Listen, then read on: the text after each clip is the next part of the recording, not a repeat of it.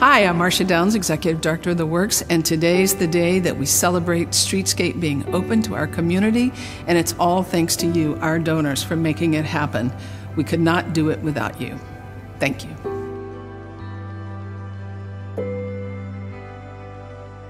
Greetings, I'm Janice Larasso, the Managing Director of the Works, and I'm so pleased to introduce to you our Streetscape project and History Walk.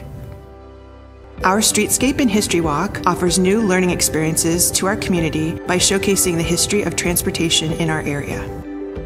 A beautiful focal point is our iconic Scheidler Steam Engine, which was built in the Works more than a century ago. It is now housed on 2nd Street in a glass structure designed to align with the beautiful canal market across the street. Since 1881, steam engines like ours were built at the Scheidler Machine Works, which today houses our museum.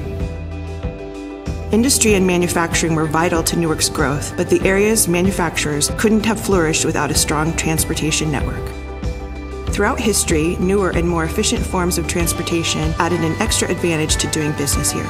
And the ease of transporting goods or resources via the Ohio and Erie Canal, the Baltimore and Ohio Railroad, or eventually on Interstate 70, made Licking County a great location for business and manufacturing, even today.